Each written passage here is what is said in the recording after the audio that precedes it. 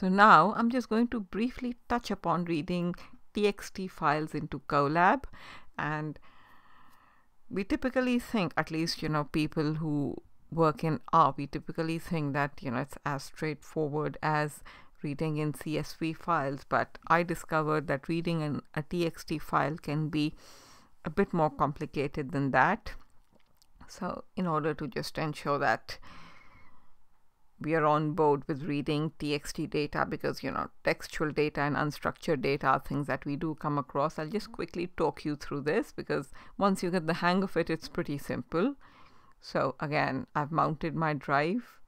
I provide the link to where my TXT is. So my TXT is llongs.txt with open, and I store it in a variable path, open path r as f, print f.read, and it has read in my txt file.